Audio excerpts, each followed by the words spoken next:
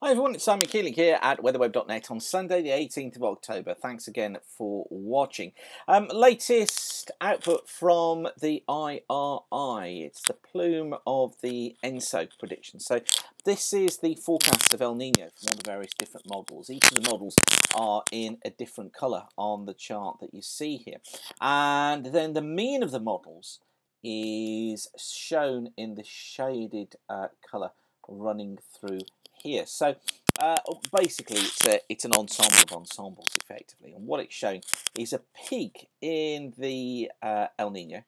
Looks to be November, December, January, and peaking up at around 2.5, and then you notice through next year these predictions for it to fall away quite sharply. Some of the models going for the idea that it gets into La Nina during the summer months next year. So it seems to now be settled on this idea of plus 2.4 to plus 2.5, which of course is where we were predicting it to be. We certainly didn't go to some of the extremes that were shown earlier on, and so it's a strong event, and compared to previous years this is how it shapes up. There's this year's event, which is probably going to end up here. Notice that the 97-98 event was a little bit stronger, as was the 1982-83 event. That was a little bit stronger too. So I think we're going to be seeing a peak here. But it's an event that's not happened now for the best part of 18 years to be in such a strong pattern. So just to take a look at what those previous El Ninos looked like, this is the sea surface temperature from December 1982. These are the anomalies. There's the El Nino look in the Pacific Ocean. And notice the cold water west of the UK, and again here in the central parts of the Atlantic, pretty cold as well towards the west of the USA. And 97 looked like this. Again, there's the El Nino. But warmer water here in an arc to the west of the UK, with cooler water off the coasts of the eastern parts of the states. Warmer water here off the coast of the western states. This is how we look at the moment.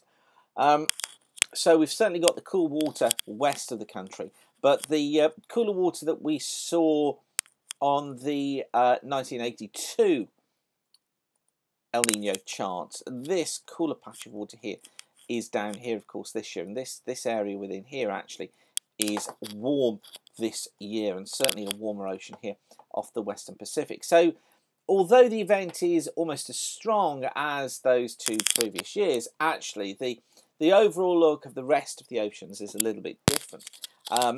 And of course it's the Atlantic which drives our conditions here.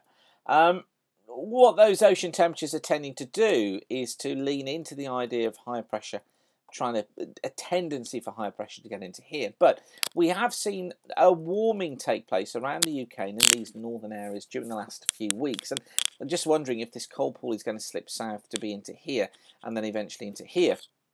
And if we do get that warmer water developing a little bit further northwards, then that puts us perhaps nearer that sort of pattern from 1997.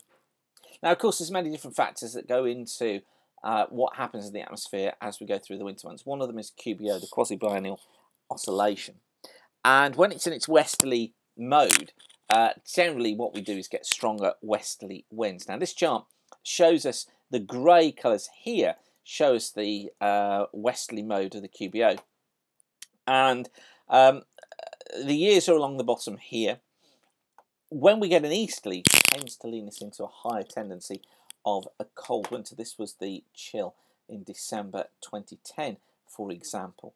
And you'll notice here, look, that actually what it's trying to do, if you follow this pattern down here, is to probably get us into a westerly mode through the course of this winter. And that kind of leads us into the more unsettled scenario, the stronger jet stream scenario for winter, and away from the colder patterns that are being suggested by many at the moment. Happy to stick with our winter forecast for now, which essentially is a north-south split across the country, with Scotland tending to be in the cooler, drier conditions, but southern parts of the UK really varying between cool and pretty mild, and also becoming wet and very windy across the south at times.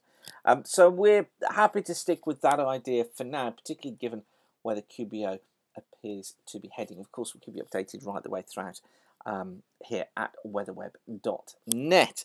But for now, thanks again for watching. Keep the sun shining and bye for now.